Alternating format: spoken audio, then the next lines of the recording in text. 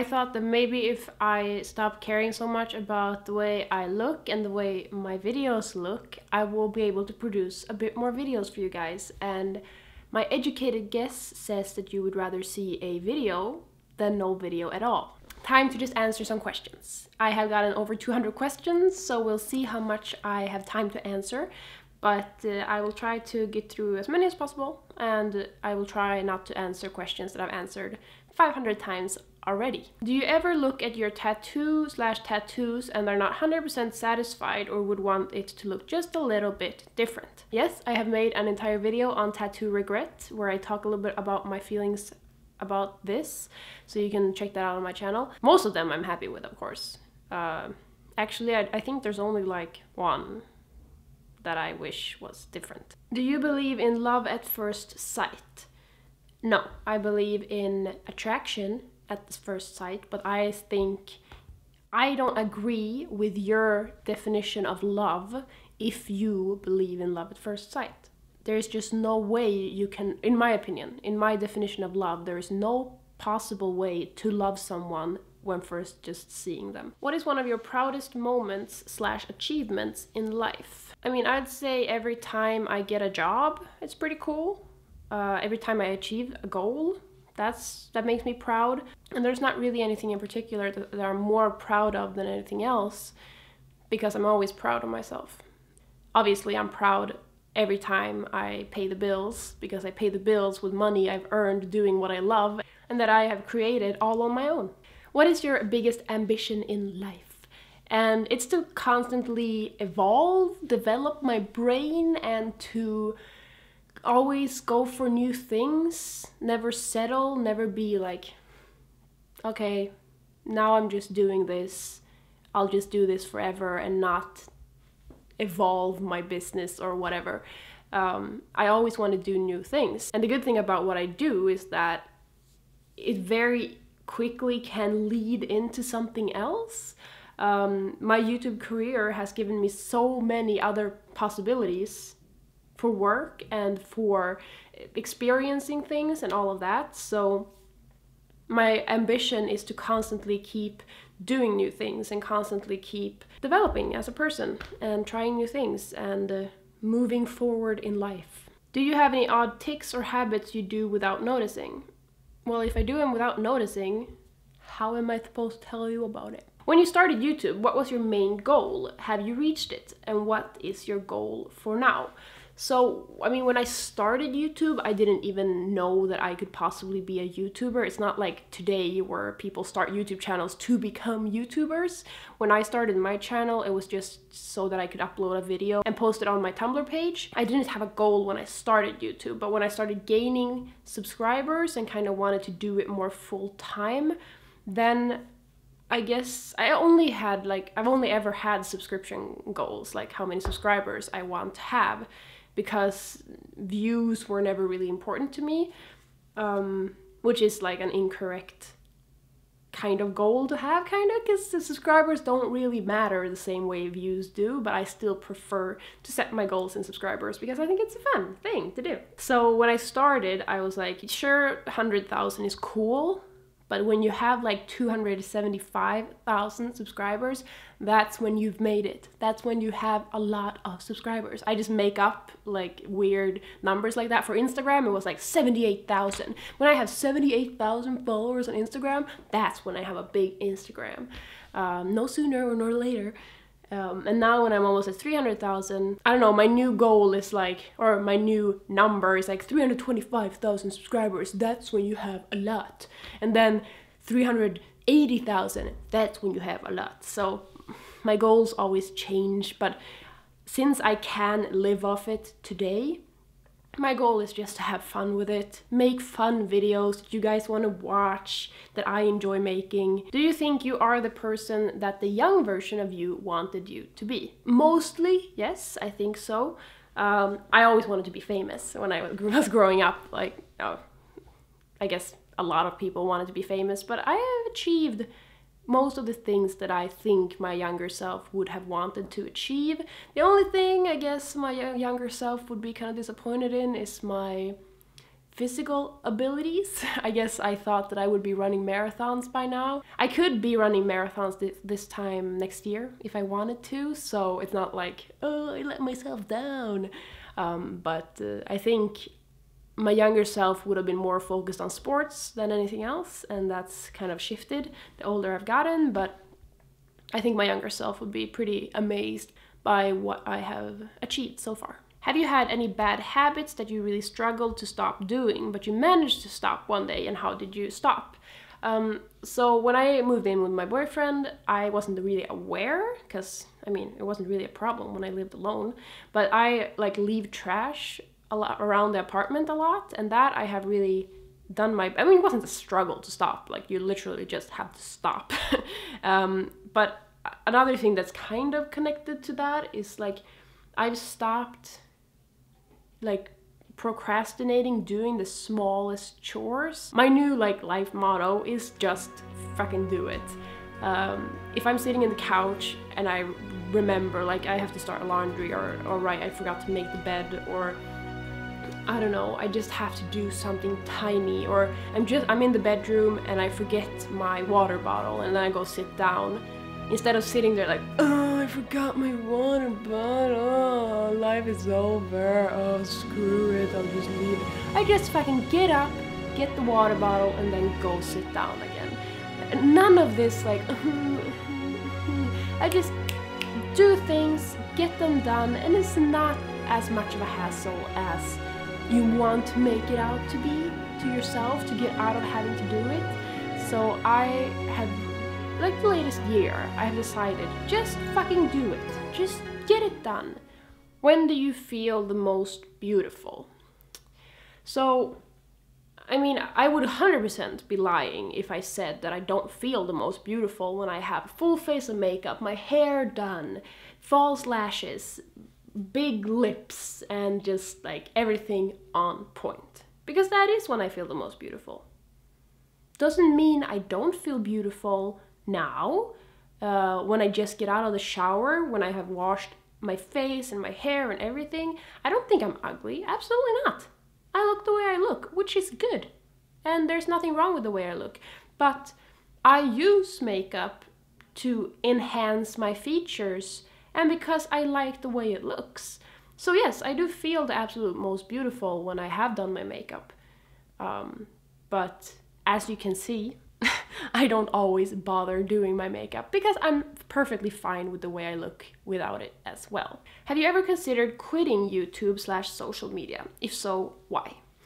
No, I have not, because I enjoy it so much, and the downsides are so tiny for me compared to the upsides, the good things. So I have never said or thought like, oh my god, I should just quit. Of course I thought, what would my life be like if I didn't do all of this stuff? But I have never had the desire to stop. Is blonde your natural hair color? Have you ever wanted to dye it a fun color? So this is my natural color. The roots are of course a little bit darker than the length because of sunlight. This is winter hair right here. It's always darker in the winter time. And I have had a lot of colors. I've had brown, I had red, I've had reddish brown, I have dark brown, I've had lilac, I've had a little bit of blue, I've had a lot of different colors, and I never feel as much as myself as when I have my blonde hair. I didn't dye my hair the first time until I turned 18, I think, so this is who I am. Will haul ever be started back up again? For those of you who don't know, my friend and I ran a clothing company quite a few years ago now, like 2014, I think, 3 years ago? Yeah. So we ran a clothing company, it went really well, it was a lot of fun. But then I moved away from that town. We tried to kind of make it work, but it didn't really, because she ended up having to do like all of the work since I couldn't really help out. And now we're just in completely different places in our lives, and it's just, there's no way it could start up again, and we don't really have the interest anymore. But it was a lot of fun while it lasted. Is there anything you really don't like about yourself or your personality? What is it? Are you doing anything about it? In which case what, or do you just live with it? So the major thing that I've talked about before is my jealousy. I'm a very jealous person, or I was a very jealous person, but I went to fucking therapy for it, so if that's not self-improvement, I don't know what. And I've gotten 100% better. I'm not 100% good, I still have issues, but compared to who I was before going to therapy and comparing that person to now, it's like night and day. You can't even compare the two, because I feel so much better. I've let go of the jealousy to, I don't know, 95%, I guess, and it feels great. So that's the major thing I guess I didn't like about myself. I still don't like that I have the tendencies, because it all like starts with my insecurities in myself. But I have been working on it, and honestly, I work with it every day. It's always something that I have to be conscious about and fight against, and it's going well. So that's the main thing, I guess. What's the craziest or weirdest sponsorship request you've ever gotten? So I have a few rules on my channel. No matter what, anyone will pay me. No matter what. I don't care. People say that I'm lying when I say this, but I don't care what you would pay me. I would never promote tobacco, like cigarettes, or religion, or online casinos. And I have gotten sponsorship requests from religion and casinos. And of course, I guess they were willing to pay, for some people, a lot of money, but not enough to fucking sell my soul. I would never promote religion because I don't believe in it. How can I promote something that I don't believe in? And online casinos, I am not for either. I cannot stand behind that. And of course, tobacco is not something I'm interested in either. And to answer the question, the craziest one I got, I think, was the religion one, because it was a Christian organization or Christian church or something that wanted me to promote their confirmation camp. I don't know if it's called confirmation in English, like when you are baptized, and then when you're like a teenager, you do the same thing over again, pretty much. I don't know. I'm not confirmed. I don't know what it's called. I don't really care, but they wanted me to promote their camp anyway. And I said, absolutely not, because why the fuck would I? Same goes for Buddhism or Hinduism or Islam or whatever. I'm not gonna promote something that has to do with religion. Not because I hate religion, just because on my channel I have to promote things that I myself believe in, if that makes sense. If you had to get another portrait done, who would that portrait be? I have been thinking about getting Lana Del Rey tattooed on me for a very long time.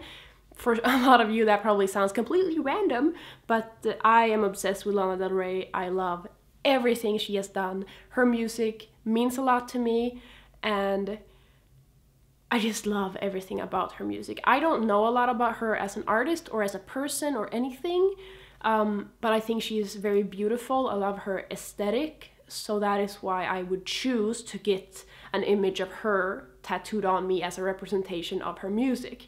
Of course, in the most cases on my bodies, when something has to do with music, I get like a design that symbolizes it. But when it comes to her, I think just she's so beautiful, and everything about her is what, like the feeling and everything, I just love it. So I would love to get Lana Del Rey tattooed on me. How did you pick Rascal's name? Were there any other dog names you were thinking about? Yes, well, Rascal. Sonny and I, before we even got Rascal, we called each other Rascal a lot, like, oh, you rascal. And when we decided to get Rascal, Rascal was the obvious choice, but up until we kind of picked him out at the kennel, we also had Peanut and Sausage. So it could have been Peanut, Sausage, or Rascal, but of course we picked Rascal. How would you describe Sonny in 3 words? Funny, extremely stubborn, and loyal. I often hear people say that having tattoos has helped them gain confidence or maintain confidence during tough times. Do you think such a link between tattoos and confidence is real, and have you experienced it for yourself? I absolutely think it's real, and I absolutely have experienced it for myself. For every tattoo that I get more confident in myself and in my body. Before I got tattoos, I mean, it has to do with a lot of things. It's not like I got tattoos and then I miraculously just started loving my body, but there's a reason my first 2 tattoos were on my thighs, because I used to hate my thighs. I always wanted thin thighs, and then I decided to get tattoos on my thighs, and then I wanted to show them off and like wear short shorts, and I didn't care about the fact that my thighs were big. I mean, 1, there's nothing wrong with having big thighs, and 2, they're not big thighs, which I know now, but at the time I had issues with that. So getting tattooed, I got tattooed on the body parts that I wasn't a fan of, basically. And now, of course, I have tattoos all over my body, which means that I love most of my body. That's just how it is. And today, luckily, I have grown to, or I have learned to love my body despite of the tattoos, or not despite of the tattoos, but even if I didn't have the tattoos, I have grown to love my body for what it is, and I don't really have those issues with it anymore. But yes, the confidence thing, absolutely. I am way more confident in myself now that I have tattoos than before, because I do get tattoos to try to achieve the body that I feel like I was meant to have. Given the opportunity to disprove one thing that people believe, global warming is fake, blah blah is immoral, etc., what would it be and why? This is so difficult. Of course, I mean, people who think that global warming is fake, how do you live with yourself? But also, racism. How is racism a thing? How can you be so stupid that racism is a thing? I don't understand. Of course, I mean, there are so many things that I wish could be proven that just can't, and it has a lot to do with believing in things, but I think racism, inequality, I mean, the fact that women of all shapes, sizes, ethnicities, religions, all women, trans women, are somehow worth less than all kinds of males. I guess that is the #1 thing I would like to disprove somehow, which it has already been disproven. There is nothing that says that the women of all sorts are less worth than men. But for the people who still can't see this, I would like them to see that. And then I would tackle racism, and then I would tackle the environment. Even though, if you don't tackle the environment, soon we won't have an environment to live on, around. But I would say that the inequality issue means more to me at the moment. Is your clicker, this one, a custom-made one for stretched septums, or are you downsizing? I haven't really addressed it because I can't be bothered, but the ring that I was wearing was 3.2, and I think this one is 1.8 or something, so a lot smaller.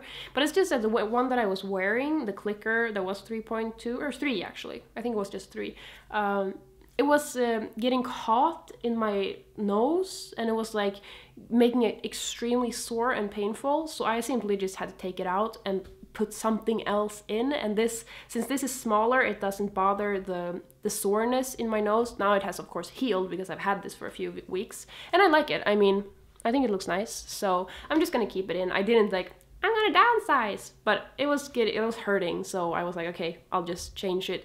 I'm not 100% passionate about the size I was at. It was just a size that I happened to be at, so I'm not worried about it shrinking or anything like that. Don't really care. Are you somebody who wants to marry or not? Why? Up until like a year ago, I've always been like, I have to get married. Oh, I'll get married at this stage. I'll have babies at this stage, yada, yada, yada. But at the moment, I don't give a fuck.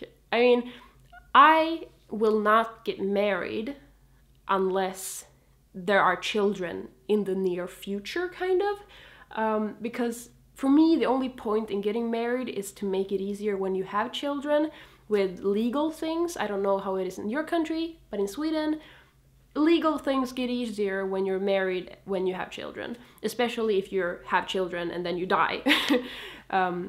So I wouldn't want to have children without being married, but the whole marriage thing, I don't really care. Might as well just not get married.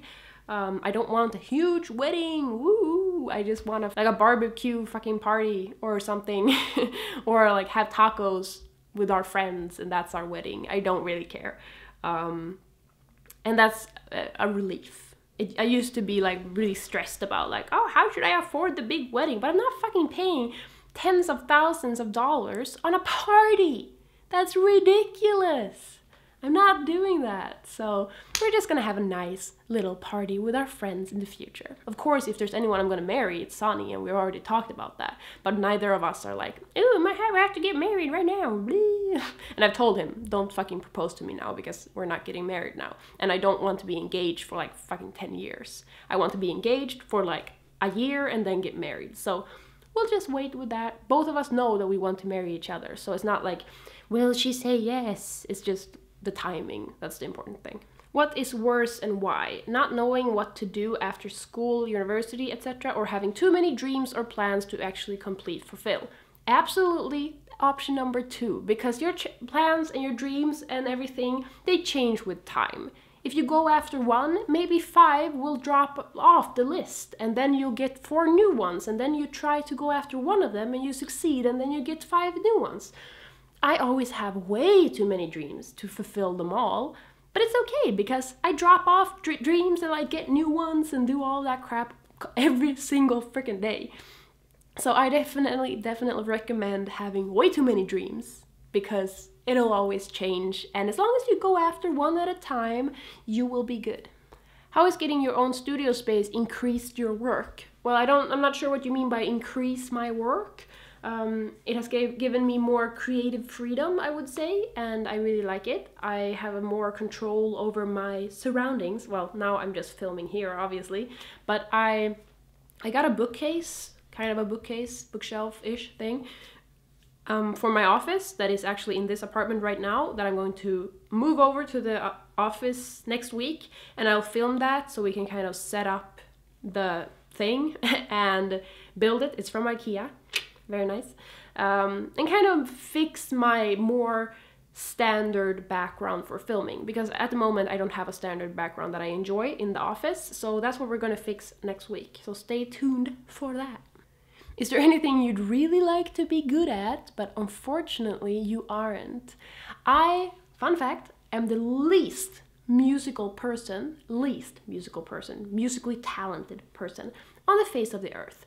Yes, I played the violin. I was pretty good at it, but I don't like music in that sense. I'm not interested in the details around music. Sonny loves music, as you probably know if you've seen his channel. He loves talking about music and all of these things, and oh, this drum sounds so nice compared to this drum, and I'm just like, I don't fucking care. So I wish that I was more interested in music, better at music. I wish I could sing. I can absolutely not sing.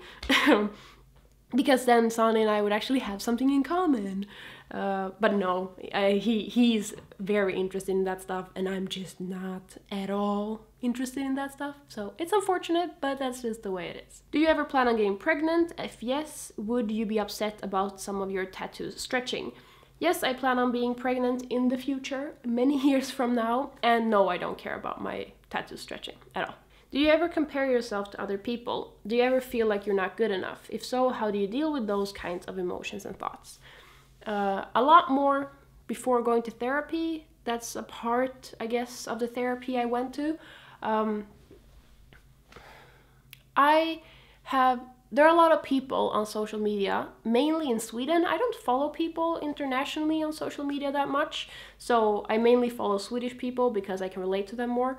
It might sound weird for some of you, but for me it's like that. And I follow so many people that are so inspirational when it comes to body positivity, I guess, because that's the main part that I compare myself to others. I compare appearance because I'm very happy with my achievements, my personality, all of that, but I do compare my body and my appearance to other people. But I also am influenced a lot by very body positive people who say like, love yourself for who you are. And that really works on me. And people I look up to don't care, or they probably do, but they kind of encourage not comparing yourself to others, which helps me not do that. So I recommend finding people who inspire you to love yourself, because that's a good way to kind of get that into your daily routine. If you see a lot of posts about those kinds of things, it might help, because your thoughts are turned into feelings, and if you can think good feelings or good thoughts, then you might feel better. Not the solution to world issues, but that's how it works for me anyway. If you ever had a baby, what would be the most important life lesson what would the most important life lesson be that you teach him or her? Well, I think for me, it would be the most important to not confine and like strangle this baby with its gender. I would want to raise my child to have more possibilities than the stereotypes of its gender, or the opposite gender. There are not just two ways to raise children. Raise them as only children, and they will have all the opportunities in the world. Of course, there are different struggles with having a boy or having a girl, and you would have to tackle those things appropriately for the gender that you have on the baby. But it would be very important for me not to raise my children stereotypically for their gender. That would be the most important. And then when they grow up and they're a little bit older and they have gotten that base from me and Sonny, of course, growing up, I think the most important would be to be kind and brave. How do you teach those things? I don't know. I'm not a children raiser. I don't know. But that's kind of the things that I value. Well, we're done. I don't know. But I think this video is long as fuck. But that is okay, because today we're answering all the questions. If I refresh this page, we'll be sitting here for another hour, which let's just save that for another video. Thank you for hanging out with me this lovely evening. I'm sorry, but I'm going. You're going? Yeah, forever. Goodbye. No! Yeah. Okay. When we're going to buy Maxi? I'll send you a list. Excuse me, what are we going to do? Okay, until next video. Have a good one. Thank you for watching. Want to have tacos? Tonight? Yeah.